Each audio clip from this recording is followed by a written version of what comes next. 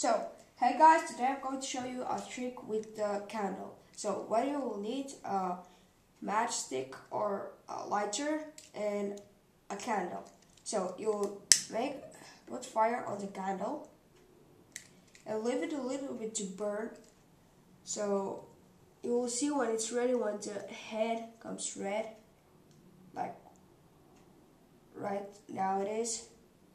So, what you will do, you will just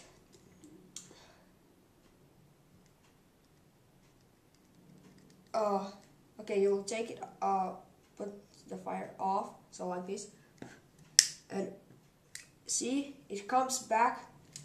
When the smoke is coming up, you'll just see where the smoke is, and you'll put fire on it, and from the smoke, the fire comes from the smoke back down here and makes the fire again.